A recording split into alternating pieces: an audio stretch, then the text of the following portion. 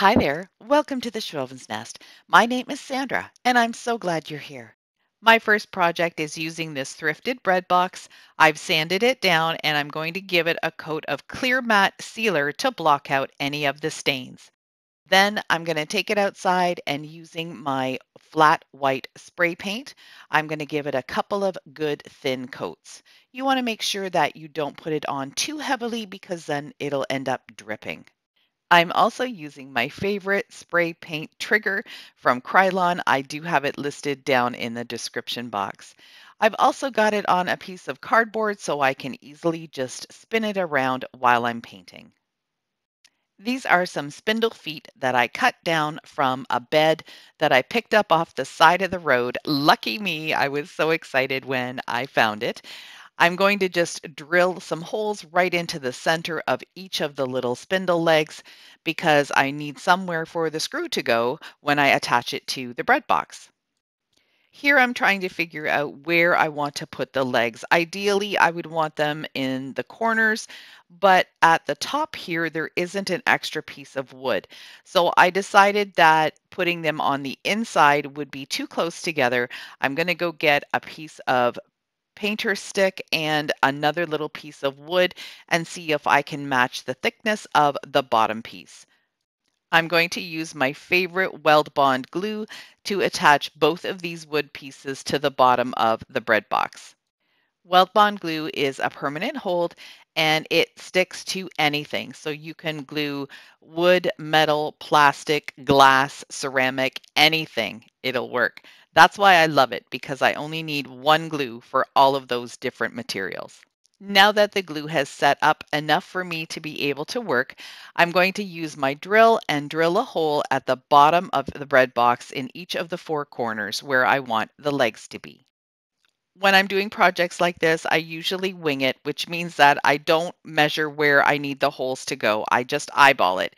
But if you need to measure, go right ahead. There's nothing wrong with that. I just am a little bit lazy when it comes to stuff like that. So I just want to get the job done.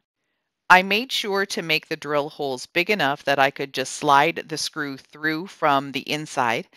Then I'm going to use a screwdriver to hold it in place and then take the leg and just screw that in. And it turns out super tight and secure.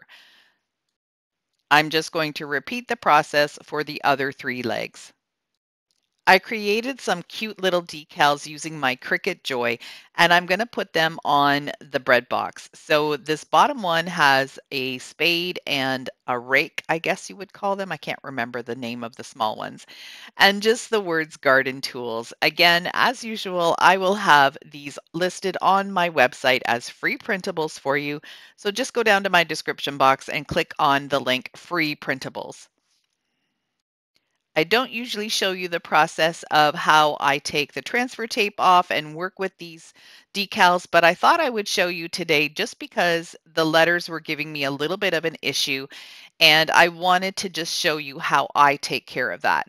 So sometimes it'll start to peel up, and for example, the shovel right away was peeling up. So I just use the soft end or the rounded end of my Cricut tool here, the weeder, and just burnish it down a little bit more. And that just helps to make sure that the letters will stick properly.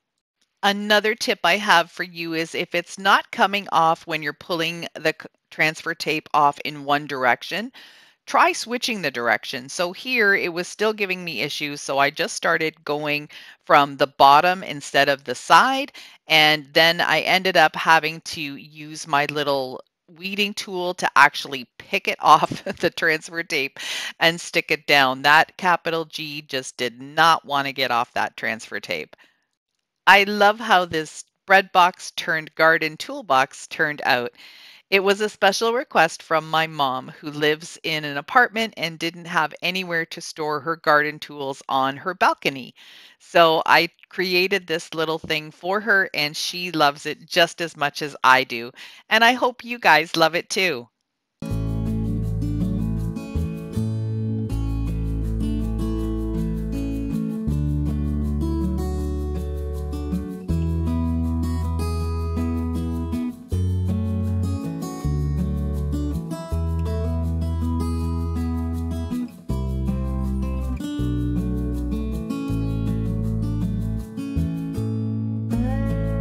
Today's video is in collaboration with Buffy from Buffie's Designs. We're bringing you the Summer Lovin' Garden and Porch Decor collab. If you've not seen Buffy's channel, please go over and take a look. She's a young channel just starting out, but does some amazing thrift flips and home decor. You are sure to be inspired by what she's been creating. I'd love it if you could hit that red subscribe button and the like button. Make sure you click the bell so you get notified when she uploads new content and help her channel grow. The second project I have for you today is also a bread box, but it's huge. I'll show you that in a few minutes. I'm just taking these table legs that were given to me by a friend. The top of the table was in really bad shape, so she didn't even give me the top. She just gave me these legs. They're a really red mahogany color, and I don't like that, and they're very shiny. So I decided to take my sanding sponge and go over them really well with the sandpaper just to get rid of the shine and also take off some of that red stain. I'm going to give the table legs one good coat of Rust-Oleum paint and primer in one in flat black. And I thought that would just be a really nice accent against the white of the bread box. I didn't bring my turntable outside with me, but the cardboard seems to be working really well too. And this way I can actually just pick it up and set it aside while it's drying.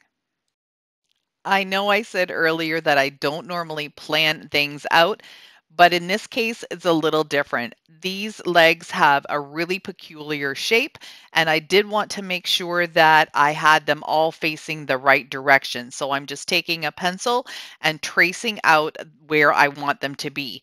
Now, I am still eyeballing the position of them, but the pencil line will help me to drill right in the center. I'm also doing the same thing here. I'm using a drill bit that is a little bit larger than the size of the screw, so I can easily just push it through from the inside of the bread box. Here you can see that I've pushed the screw through. I'm holding it again on the inside with a screwdriver, and then I'm just going to screw the table leg all the way on until it is really snug and secure. Here's what this monster of a bread box looks like. It's almost 2 feet wide, so I'm not even sure it was a bread box, but it did have a lid. I chose to take the lid off for this project, and now I'm just going to go around the edges with my sandpaper, sand it off, and make it look nice and distressed. This was something that was part of my mammoth painting spree that I did a couple of months ago in my garage, where I took all of my wood pieces, I painted them black with spray paint first, then I did a coat of clear coat on top to prevent any stains from coming through, and then I did a couple of coats of just regular latex white paint. I'm back inside again, and for this project, I decided to create a tissue paper printable. If you're interested in learning how to do tissue paper printables, I will have a link down in my description box to my Sandra's Tech Spot channel where I have a full tutorial on how to do tissue paper printing. I'm just applying a thin coat of Mod Podge where I want my first transfer to go, and I've cut it out really close to the design, and I'm going to center it as best I can because once I get it down, I'm not going to be able to peel it up again. Always make sure that you have some Mod Podge on your brush. If your brush is too dry, you'll end up tearing the tissue paper. If you're new to my channel, welcome. I'm so glad you're here.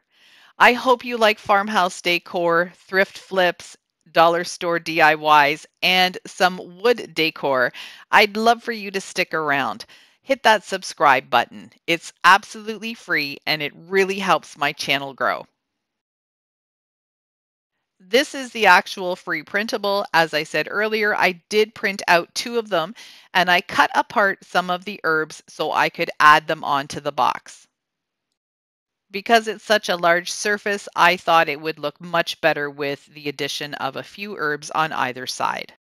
Here I'm just adding a little bit more Mod Podge to cover the front of the box completely.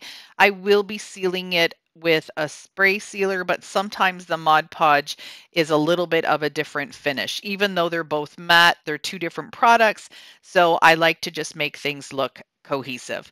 This box looks absolutely amazing on my front porch. I am in love.